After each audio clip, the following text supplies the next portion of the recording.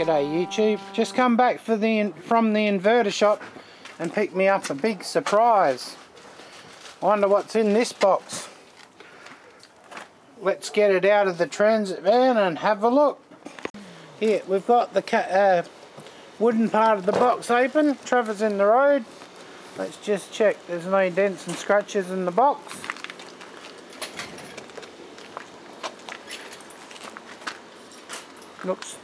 Looks a bit better wear than what the outside did.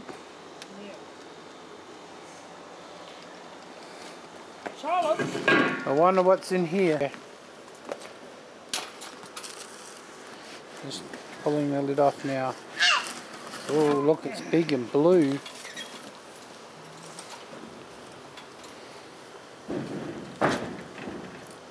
You watching, Charlotte? Keep going, Trev.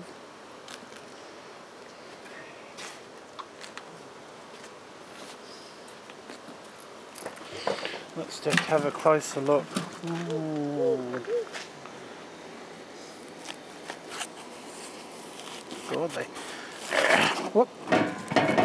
Looks like it's packed well. Well, there's my hand. My hand's pretty big.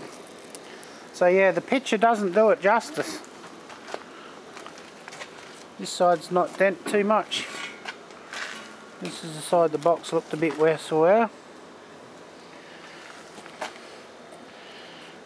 Now it's supposed to have a serial connector in it because I asked for one.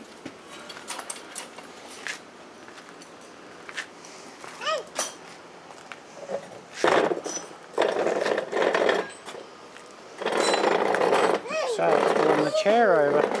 She's going to come have a look. Okay, we've got the big inverter. We cheated. We stuck it on top of a road case, brought it in, so it looks pretty big. There's the connections where the wires go for the inverter. So basically we're going to retire that one and retire that one. We're going to take those two off the wall and replace it with this 12 kilowatt inverter. Alright, we're going to get started now.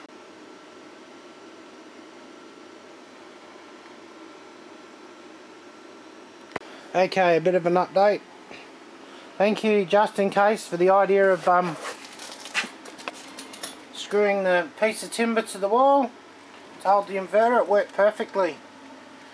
There's just enough clearance under there with the switches and controls. But yeah, I had a couple of burly blokes over here give us a hand to put it on the wall, but unfortunately they didn't want to show their face on YouTube. So there we are, it's all attached to the wall, ready to fire up. Just got to wait for the electrician to come and put these wires back in there. Alright.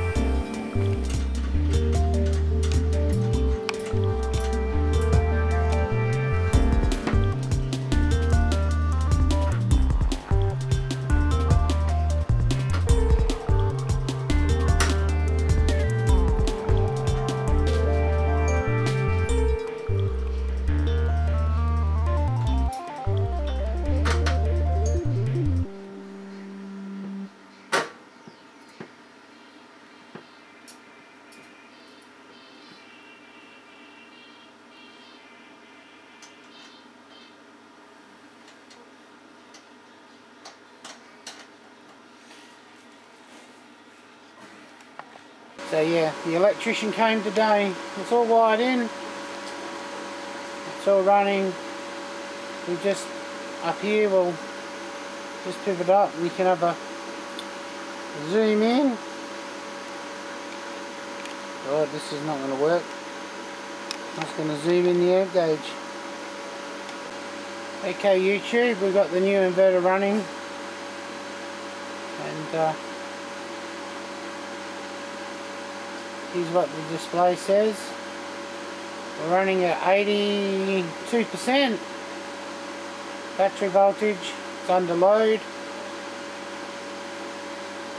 So yeah, we got the new inverter all up and running,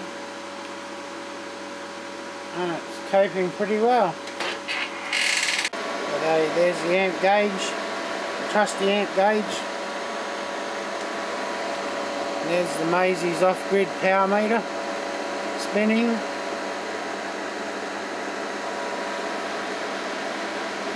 So I just used the cable that was on the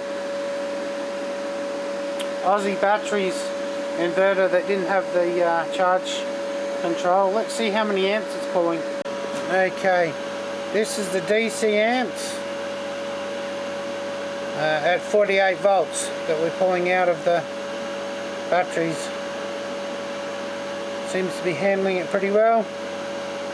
Bit easier than the pips, but yeah, cool, 200 and something.